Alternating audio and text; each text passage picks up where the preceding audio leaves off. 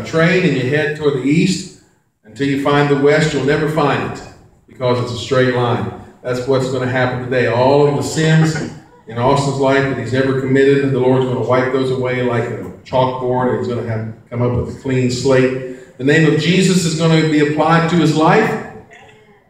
The blood of Jesus is going to be applied to him as well. That's what's awesome about this. So now, will he ever sin again?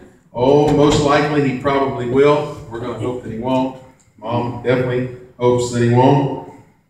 But that's all right, because now he's going to have an agent in his life that's going to help him to fight sin and overcome the temptations of the evil. Amen? Amen and amen. Jesus said, except a man be born of water and spirit, he cannot enter or see the kingdom of God. Then when they asked Peter on the day of Pentecost, they said, what must we do? Peter said, repent, ask for forgiveness of sins, die out to your sins, change your ways. Be baptized, every one of you, in the name of Jesus Christ for the remission of sins, and you shall receive the gift of the Holy Ghost. Have you received the Holy Ghost? Okay. So he said, for the promises unto you and to your children and to all that are far off, even as many as the Lord our God shall call.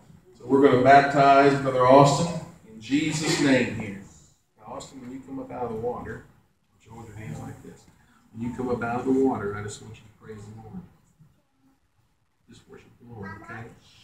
Do what, just like you're talking to a friend or whatever. God's blessing on you and on your life. This is a whole new start for you, okay? All right. It's a good honor to be able to baptize my son here. And one of the things that I've learned so much about him is that he knows the Word pretty good, and he likes to argue with me a little bit on the Word and stuff sometimes. You know, and he's good. He knows his stuff pretty good. And it's an honor just to be able to do this for him. And I'm getting ready to come up on a 1-year anniversary of being married to my wife and him being part of my life and stuff. It's been a lot of learning for me and for all three of us together.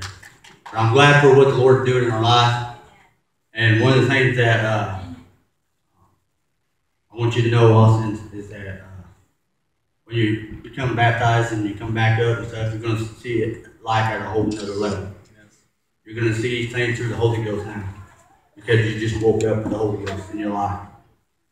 And now that you have access to be able to go directly to Him and ask Him for forgiveness, any mistake that you make in your life.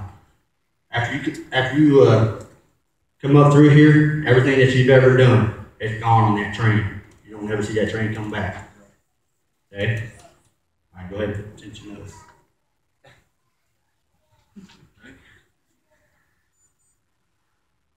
Upon your confession that Jesus Christ is Lord, I shall now baptize you in the name of Jesus. You shall receive the gift of the Holy Ghost according to Acts chapter 2, verse 38. In the name of Jesus. Amen. Amen.